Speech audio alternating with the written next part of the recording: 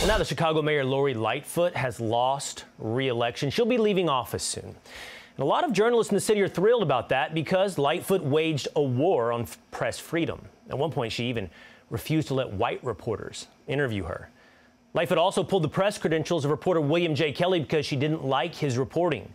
On Wednesday, at a city council meeting, Kelly gave Lightfoot this send-off. The people of Chicago elected you. You shut down our schools, you shut down the churches, you shut down the businesses.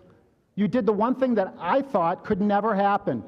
As somebody who was born and raised on the south side of Chicago, I never thought in my life that I would ever see the city of Chicago brought down so low as you have managed to bring it down.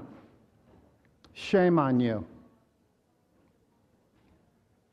That is a legacy that you are going to have to carry. Future historians are going to have a hard time understanding how you ever even became mayor of the city of Chicago. I hope that you realize what damage you have done to the city. I hope that after today's city council meeting, you will pack your suitcase and get the hell out of my city. She's going to be getting the hell out of office, that's for sure. William J. Kelly is a journalist in Chicago, and he joins us now. William, great to have you on the program. I can't help but notice that was a city council meeting. It wasn't a press briefing. It wasn't a Q&A. That looked like a public comment. Why was that the circumstances of your statement to Mayor Lori Lightfoot? Absolutely. Thank you so much for having me, Will. Well, yeah, like everything else in the city of Chicago now, it's, Mission Impossible meets Kobayashi Maru. We had, traditionally, Mayor Lightfoot would do a press conference after every city council meeting. But of course, this being her last city council meeting, due to the fact that she lost her re-election campaign, she canceled her city council press conference. So I knew that if I was going to have a chance to speak to her at all, I would have to register for the public comment section. and that's exactly what I did. It was a lottery. Only 5 names were drawn from a big glass bowl. And miraculously, mine was one of them. Right. And I was given 3 minutes and, 60 seconds worth the distance run times 3. Luck of the Irish there, but not without effort. You had to enter the lottery to get a chance to speak to your mayor. Why was this so important for you to say what you said to Lightfoot?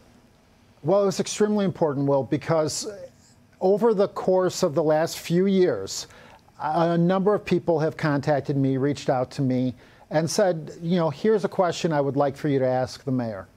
Here's something I would like you to say. Police officers who have been overworked and obviously mistreated, and a spike in police suicides as a result.